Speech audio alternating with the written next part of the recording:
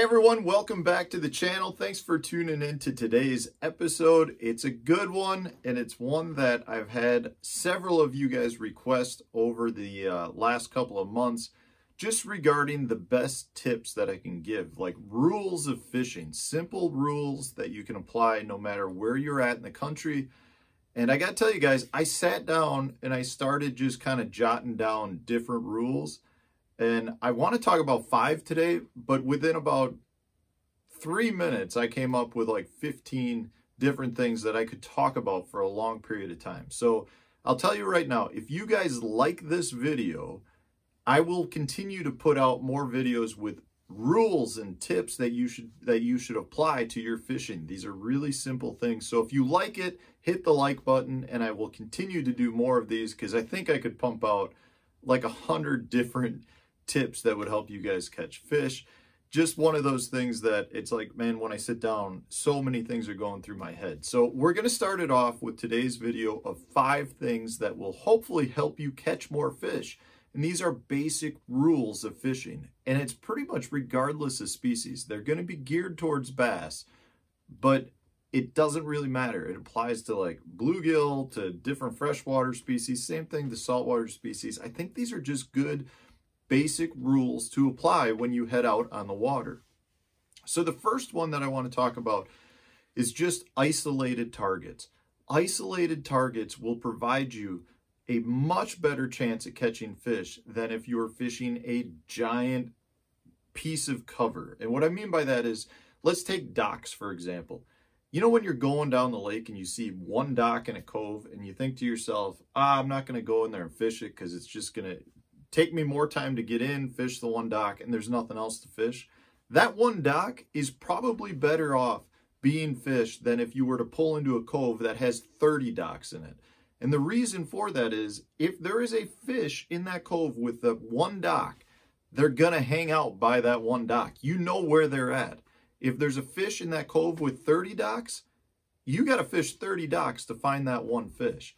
It works that way with everything. If you're fishing a giant grass flat, yes, there might be a lot of fish, but to find that group of fish is going to be a lot harder than if you pull up and you fish an isolated grass patch that's 10 feet by 10 feet. You can fish it so much more efficiently, and you're going to find out real quick if there's a fish living in that little grass patch or on that dock or that isolated laydown tree. It works like that everywhere. If you can find a boulder that's on a flat somewhere, chances are good there's a bass next to it, regardless of species. I mean, largemouth, smallmouth spots, you could catch any of them off of a boulder on a flat. You could catch any off of a dock. That's how it is. So it's about high percentage fishing. If you have the ability to find isolated targets, then you want to fish isolated targets. In my opinion, it's much better off to find a bunch of isolated targets than to just camp in one giant spot and try to find the needle in the haystack. So that's item number 1. The second item is something I have talked about on this channel before, and it's just coming down to identifying the type of day that it is. Specifically, if you're fishing a bluebird post-front day, you do not want to be fishing high up in the water column. You want to be throwing a bottom bait. I don't care where you're at. You will increase the number of fish that you catch on a post-front bluebird sky day if you're fishing on the bottom. Throw a Ned rig, a Carolina rig, a crankbait. That will do much better than if you're throwing a jerkbait or a topwater. It's just, that's how it is, guys. It took me a while to really beat that into my head, but I will tell you that is a hard and fast rule at this point for me.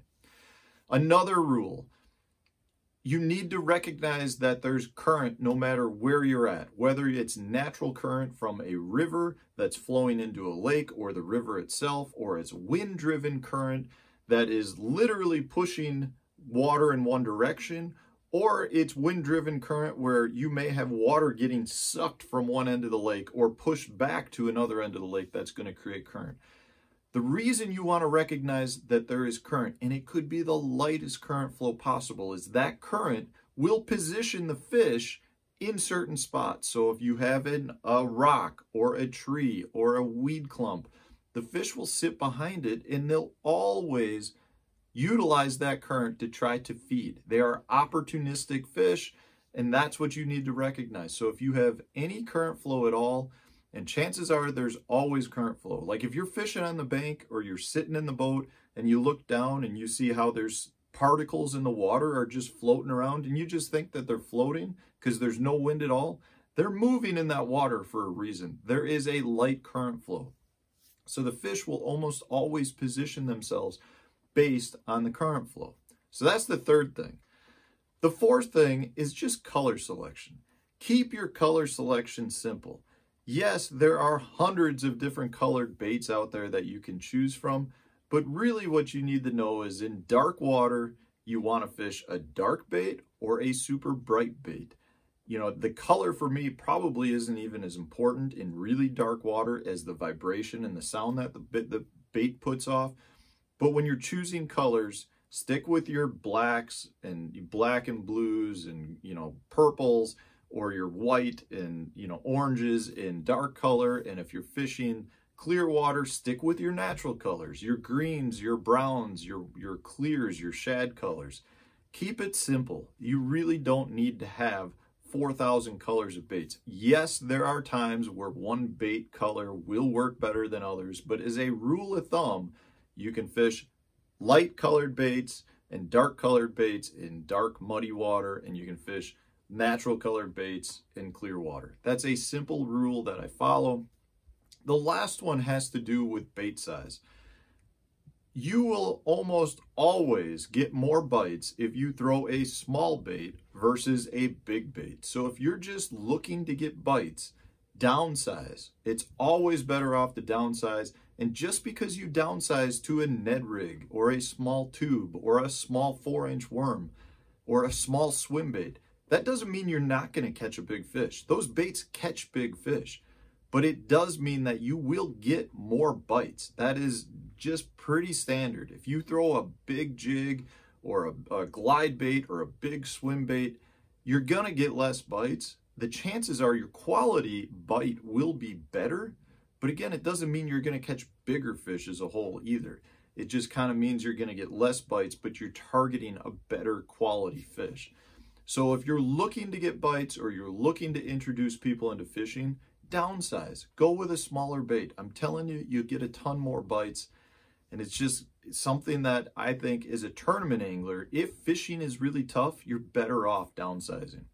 So that was 5 things, guys. I have so many more basic rules of fishing that I consider them, that if you want more of them, hit that like button and I will do more videos like this. I could pump out a ton of these. And I enjoy doing these because it's a simple way to share knowledge and they're not targeted to any specific technique or bait. It's kind of really broad all over the place, but they are ways to learn quickly. And I think they're very valuable to know. So if you want more, hit that like button. Stay tuned, guys. Another video coming out tomorrow.